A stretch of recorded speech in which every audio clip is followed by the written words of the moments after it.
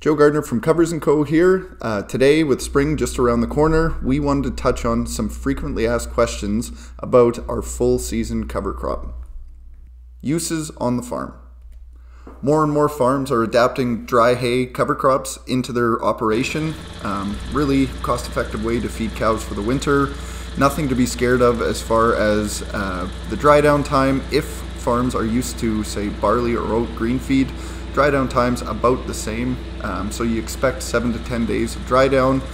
Try and get as minimal rain as possible. Obviously, some strategies we've seen that have worked effectively is obviously crimper rolling, but also laying the swath as wide as possible, and also if there's an opportunity to rake or V-rake a day or two before the hay is ready to bale, speeds up dry down time substantially. Still lots of full season cover crop being put up in the form of silage, so that's either in bale tubes as you see here or chopped.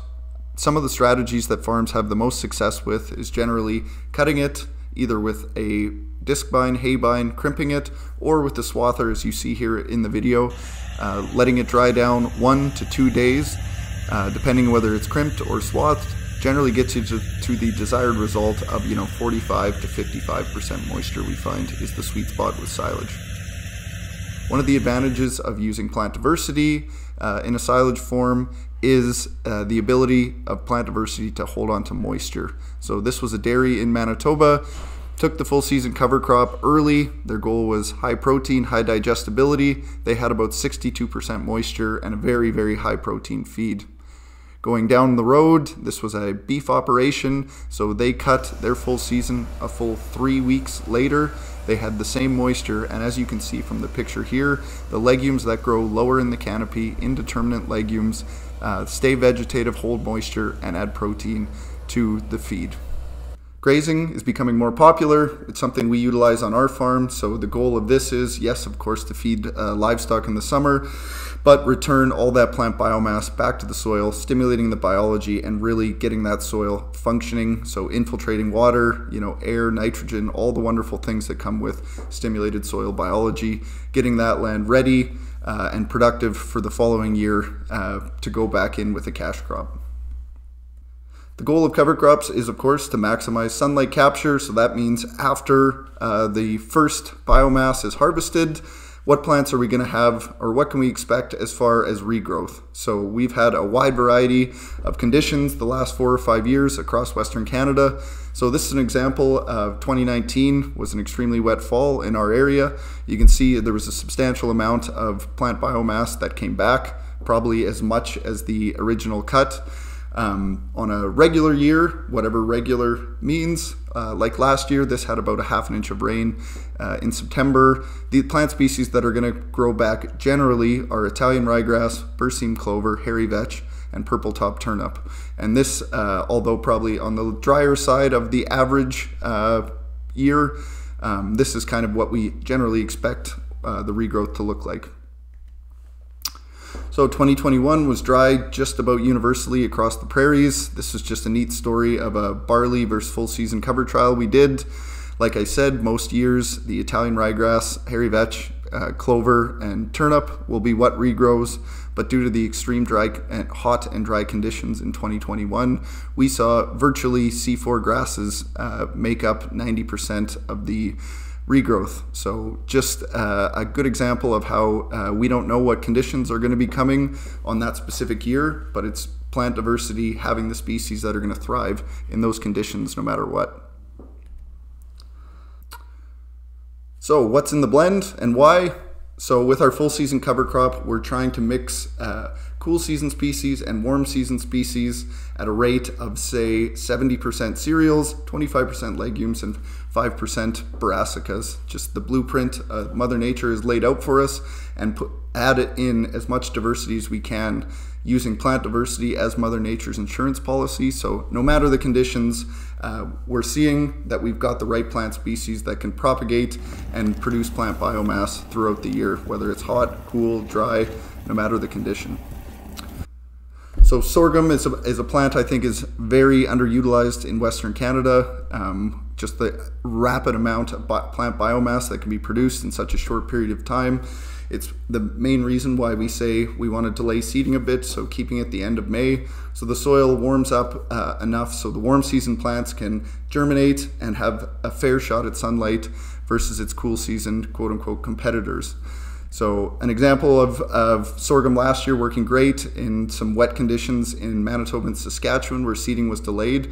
We just saw sorghum capture a significant amount of both sunlight and produce a significant amount of plant biomass, more than we'd seen in years past. So an amazing plant, very water efficient, drought tolerant, and works well in the blend if we can get the soil temperature up to a rate where it's going to germinate at the same time as our C3 grasses. The intermediate grasses that are in the blend, so the cool season grasses, so these are the plants that are going to grow 3 to 4 feet high, are forage oats, forage barley, spring trit, and the warm season intermediate grass would be German millet. So these are the plants that are going to grow lower than the sorghum, but still get access to all the sunlight that they need. Because we've lowered the population on the sorghum, so there's lots of opportunities for these plants to capture sunlight.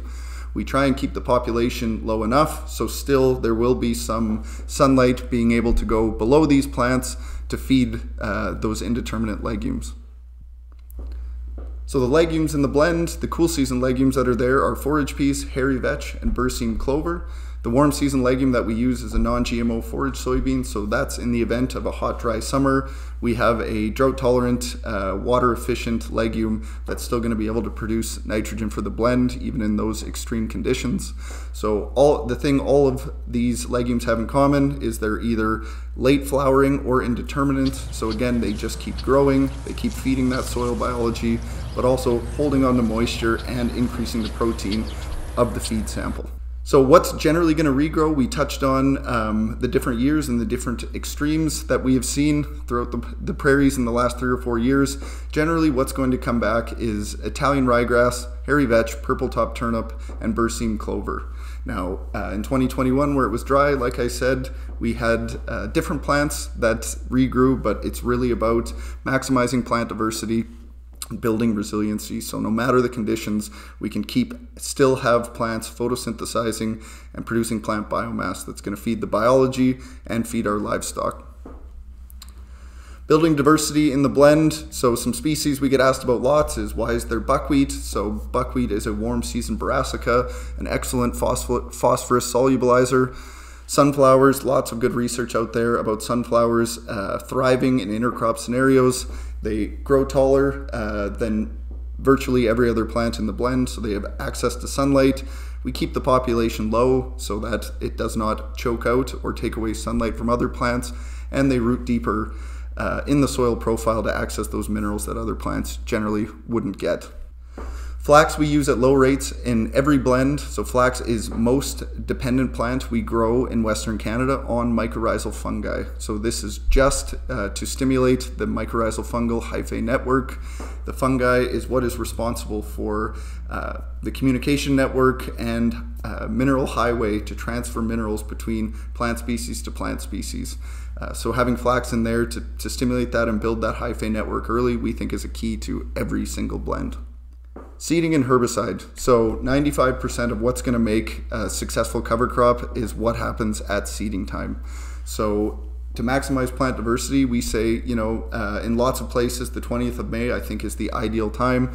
But lots of crop went in well into June last year, and where we were getting predictable rainfalls or enough rainfall, we were seeing still substantial plant biomass growth and good plant diversity. Seeding depth at 3/4 of an inch to an inch, and that soil temperature having it 6 to 10 degrees, so those warm season plant species have a chance to emerge with the C3 plants, the cool season plants, and capture sunlight evenly. So this is a really good example of what we're looking for, even emergence. So all plants are at similar stages of their life, have access to sunlight, and then can propagate, stimulate soil biology from there. A good example, so lots of feedback we get early in the year is that the cover crop looks thin. So this is actually a very important part of the blend's life cycle. So you can see in this example all the different leaf architectures. So what we want is each plant to have access to sunlight. If each plant has access to sunlight, the plant then can release root exudates into the soil, stimulating that biology and creating a very healthy, diverse biology in the soil. Healthy and diverse biology, stimulated biology, means that we can then grow plants rapidly. And you can see from this example here, the crop looks thin, and yet 10 days later we can see a plant canopy that is very diverse, that is filled in and absolutely thriving with no mineral deficiencies, even though there was no fertilizer applied here. So do not broadcast. The key is even emergence, and we just don't achieve that with broadcasting. So conditions have to be absolutely ideal for broadcasting to work. So we tell farms that are purchasing, please do everything in your power to get the seed 3/4 of an inch to an inch, even emergence. If we get a crop that looks like this at this stage, there's a 95% chance this crop is going to be absolutely fantastic. You can see how even that crop is, the different leaf architecture, and now we can stimulate the biology, and the biology is now responsible for growing those plants. We do recommend a pre-burn glyphosate pass if there are weeds present. Just be sure that there's no residual in the herbicide mix, as that will affect the growth of some of the broadleaf plants in the blend.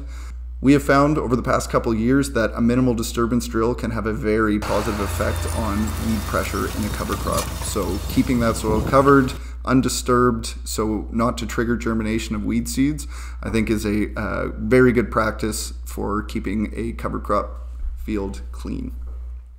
Of course, don't put anywhere where there's glyphosate resistant weeds, such as kochia here. A good strategy if weeds do become a problem, so this is a low spot on my farm that flooded out last year, I think cut that plant biomass, that weed plant biomass early. Don't contribute to the weed seed bank. And then if you're cutting early, generally we get better regrowth. So it's not a complete loss, but a good practice, I think, and something we do on our farm. Fertilizing cover crop blends. When we make a blend, we absolutely try and design the blend to minimize or eliminate fertilizer need, but we do have some farms that do apply some fertilizer, have done some trials. We just recommend that if you are applying fertilizer, keep the nitrogen below 40 pounds an acre and the phosphorus below 10. But if you are going to use fertilizer, we just recommend keep your rates low, so not to discourage the relationship between the plant and the biology. So 40 pounds of N, 10 pounds of phos. The farms that are using some fertilizer seem to have good results with those rates. So every blend that we produce has multiple different legumes. So that is cool and warm season. So we need rhizobium bacteria to match. So we use Endure inoculant from Verdesian, so it's a multi-species rhizobium inoculant, so we'll cover every legume that is in the blend and comes in a convenient package, as you can see from the video here. Easy to blend with the seed, doesn't have bridging problems, and gets very good seed cover. To touch on feed analysis quickly, I think the most important feed analyzer should be your cows. So we see this time and time again, full season cover crop versus a monocrop. The cows just find it more palatable and are drawn to it, and generally clean up the cover crop and the diverse plant biomass well before they're going to clean up a monocrop. And due to the versatility of cover crops and the different conditions that appear each year, a little tough to say, to pin down exactly what the feed test is going to look like, but a general rule of thumb, if you cut the plants early, we're going to have higher protein and less energy. So that can be anywhere from 14 to 18% protein. And if we cut later, so we're just looking to maximize the amount of winter feed, and we keep the cover crop growing for, say, 70 to 90 days, it's going to be a lower protein feed source, higher energy, and more tons. And you know, you can usually expect something between, say, 10 to 14% protein if it's left later. But again, this is really going to depend on what kind of conditions, but also what kind of plants fill your canopy and what plant biomass is actually being harvested. As with all cover crop blends, there is funding available through the OFCAF program. So in Saskatchewan and Manitoba, that is the Manitoba-Saskatchewan Association of Watersheds. And in Alberta, the application is through ARDAR organization. couple page form. Usually they ask for a few pictures, but now is the time to be getting your applications in if you are considering a full season or already ordered seed. In Manitoba, Saskatchewan, it's $35 an acre, and in Alberta, it's 85% of your seed costs. So a great incentive to start adapting cover crops on your farm. So for any more information, please visit our website, coversandco.ca, an excellent resource. You can find feed tests, soil tests, pictures, testimonials, webinars, anything you need to make your experience with plant diversity easier, you'll find on our website. So hopefully there was some valuable information in there today, and thank you very much for listening. Cheers.